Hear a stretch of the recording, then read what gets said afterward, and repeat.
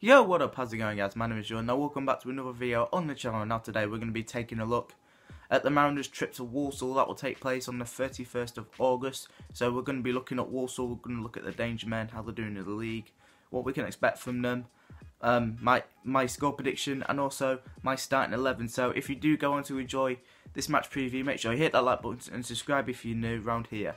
So without further ado, let's get into the preview. Now, Walsall relegated from League One the previous season. Of course, their main aim is to get back to League One. I believe they finished 22nd last year, so at least I finished above Scunthorpe. I'm alright with that. So far this season, they're currently sitting 19th after 5 games. They've won 1, they've drawn 2, and they've also lost 2. They've scored 2 goals, and they've conceded 5. So, looking at it, they've not had the best of starts of the season, but when you think about it, they've had a lot of players come in. Over the summer, they must have signed about 15 players, I think. Something like that. So they have signed a lot of players over the summer. Of course, it's going to take a little bit of time to gel together. Of course, we're pretty much a month into the season now, so they must be settling in fairly well. But we'll have to see about Walsall. I've always think Walsall to be a decent side, decent team that plays some nice football. Their manager is Dal Clark. I think town fans will know who he was manager of a few years ago.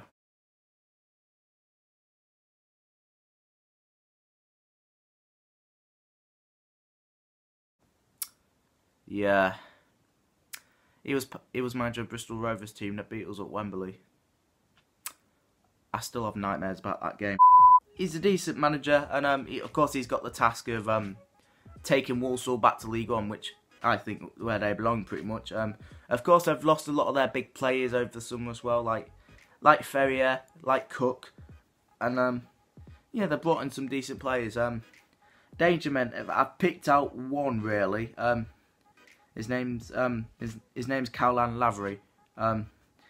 Think he's a decent striker. He's been at a few League Two clubs. I believe he was at Bury last year, wasn't he? Excuse me, I'm losing my voice. But I believe he was at Bury last year.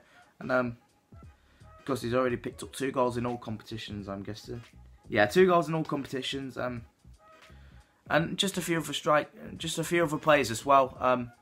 Of course, Walsall will be up there, and they need players like that.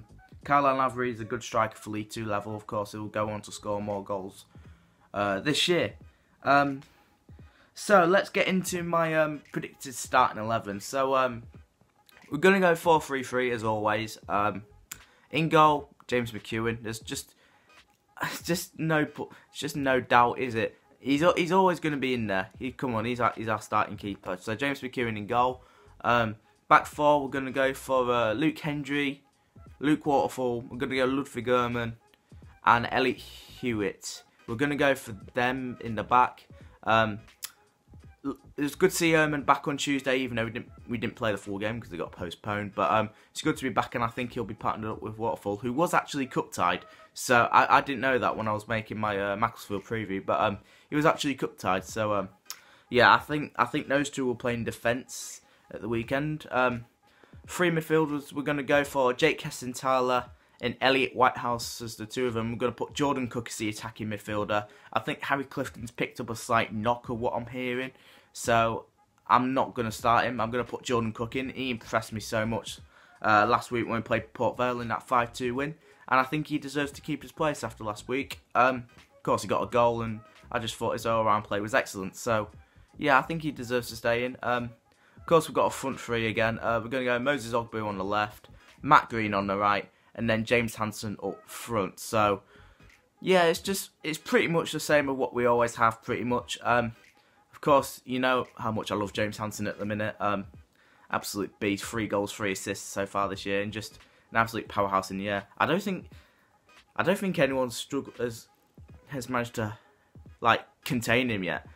He's that brilliant in the air. I saw a stat on D3D4. Make sure you go follow him on Twitter.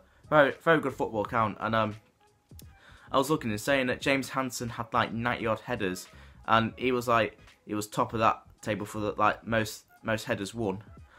He was top by 30. I think the second was 60. So it just proves how much of a powerhouse he is in the air.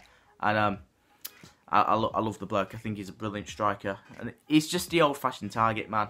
And I think he'll it'll cause Walsall some problems this weekend. I've got that feeling. So there's my starting 11. Now we're going to get on to my score prediction. Now before I do my score prediction, I've managed to get another YouTuber on here. Seb, or is his YouTube name, Super Sadler Seb. I'll put his link in the description below, so make sure you go subscribe to him. Decent lad. He's just come on just to do like a little preview, what we can expect from Walsall before I give you my score prediction. So yeah, like I said, make sure you go subscribe to him. He's a decent lad. And yeah, I'm going to hand it over to Seb, so over to you, mate. Right then, hello Jordan's channel. Jordan has asked me to do a little preview for the game on Saturday as the Saddlers face Grimsby Town at home. Going to be a very tough game, I think. You've just come off a 5-2 win against Port Vale and sitting 7th in the league. On the other hand, we're sitting 19th in the league and haven't won since the opening day of the season against Northampton Town. But I think I'm going to go with a 1-0 Walsall win. I think we'll just nick it. We don't look like we've got a goal scorer at the moment, so I think our midfielder Liam Kinsella will score. Players you should look out for, Liam Kinsella and Stuart Sinclair in the midfield are absolutely brilliant, with James Hardy, who is a creative player. But yeah, you've got some good players like James Hanson and Jordan Cook, so yeah, we'll have to watch out with them. The ex-Saddlers player was brilliant for us, so hopefully we can keep him quiet on Saturday. So like I said, I think it'll be a really tight game at the Bescot. I think we'll just nick it 1-0. So yeah, if you could check out my channel, Super Sadler Seb. I do Walsall vlogs and I am a Walsall content creator. So yeah, if you could check me out, that'd be amazing.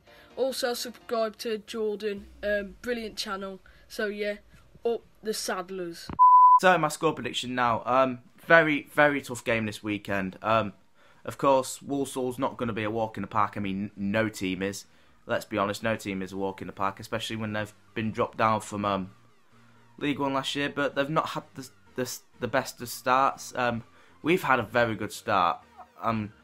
2 wins, 2 draws, 1 loss. I think that's a very good start. So, of course, we'll be looking to keep the momentum up after we scored 5 goals against Port Vale last week.